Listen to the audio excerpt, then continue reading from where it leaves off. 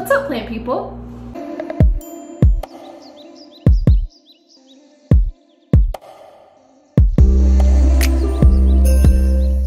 So for today's video, I will be showing you guys how to ship cuttings or potted plants in the mail. It does differ between a potted plant and cuttings, obviously.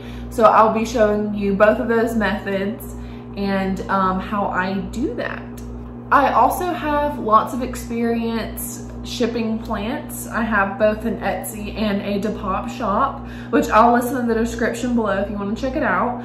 But I've been doing this for about a year and a half now, and I've had pretty good feedback as far as shipping all of my plants. So hopefully this will give you guys some good pointers or some new methods on how to ship your plants. Just to start with the basics, I'm going to talk about what supplies you will need. When I package my plants, I like to use recyclable materials. So if I'm gonna go and buy something, it's going to be recyclable, but I also like to reuse packaging as well. So I'm just recycling that at home, whether that be newspaper or packaging that I've gotten from another order that I ordered. I don't know, there's lots of different ways to use recyclable material.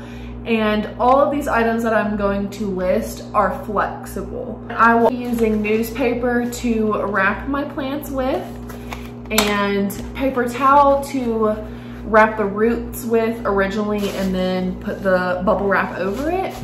And then I'll also be using both of these tapes just because I like to use decorative tape when I send them, just to add a little bit of cuteness, but you could also totally use just plain tape. So now that I've gone over what materials I will be using, we can just go ahead and start packaging the plants. To begin, I'll be packaging potted plants and then we'll do the clippings. In order for me to properly show you, you're not gonna be able to see my face, but you'll be able to see my hands and the plants. So we'll just reposition.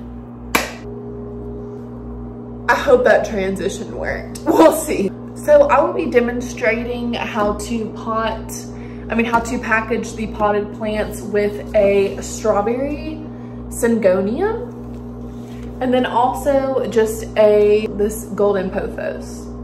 So what I will do is gently, I will lightly dampen 2 paper towels. Some of it's still dry, some of it's still wet. That's what I want. And I kind of just curl it up. And then I wrap it around the plant so that it keeps the soil in place.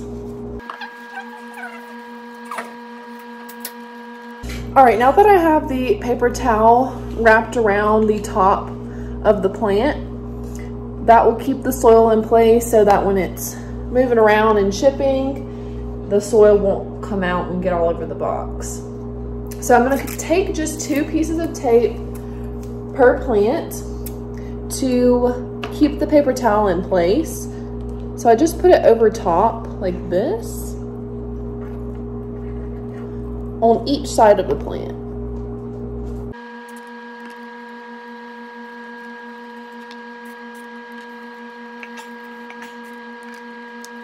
All right, so now that both of my plants are good to go, I can go ahead and wrap them up in newspaper and then put them in my box.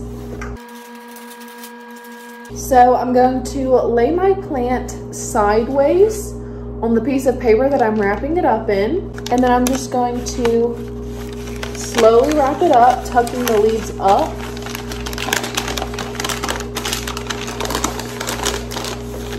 Like so. All right, and then once that is wrapped up, I'm gonna put a piece of tape on it to secure it. And then I'm also gonna put one up top. All right, and then there is my packaged potted plant. When I lay it down in the box, I'll just make sure that there's some, crumpled up newspaper surrounding it, just so that it's not just flying around in the box. It has something to keep it in place. And I'll just go ahead and demonstrate one more time with this strawberry syngonium, just so that you can see once again how I like to put it in the newspaper.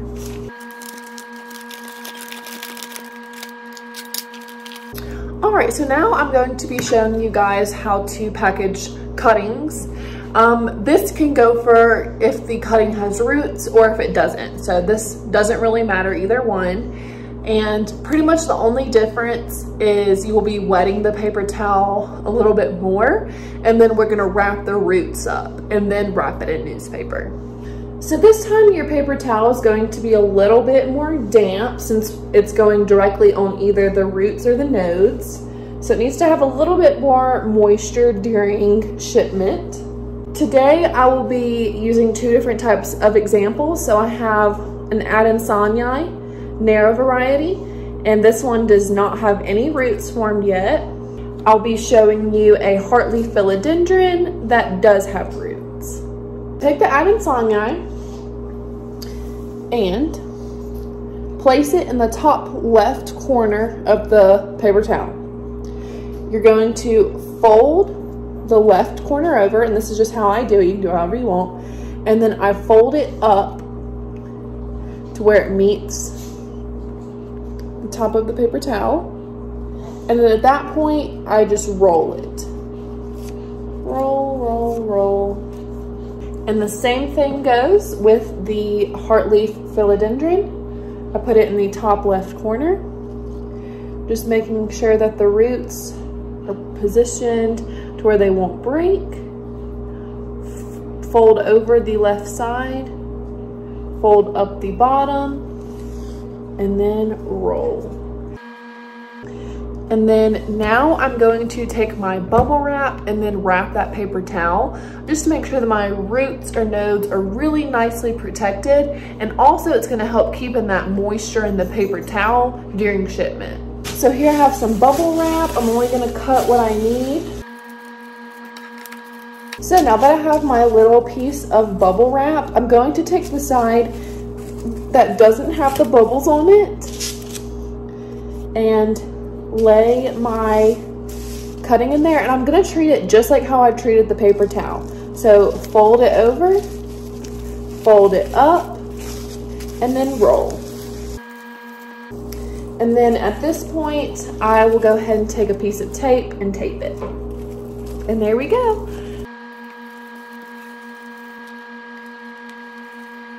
All right, so now that both of my cuttings are wrapped up, I'm going to once again wrap them in newspaper. So I treat it kind of just like the potted plant. I make sure that the leaves are facing north. And then I just slowly wrap it up in the newspaper. That is sealed with some tape. And then I seal the top as well. And now I'll do it with the other one.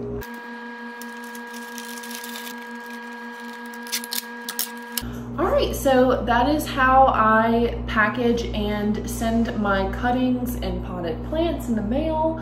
Hopefully you got a little bit of information or advice from this video. If you liked it, give it a thumbs up or comment down below. I do post a couple times a week, so subscribe if you'd like to see some more plant-related videos. And I will see you guys in my next video. Bye, guys.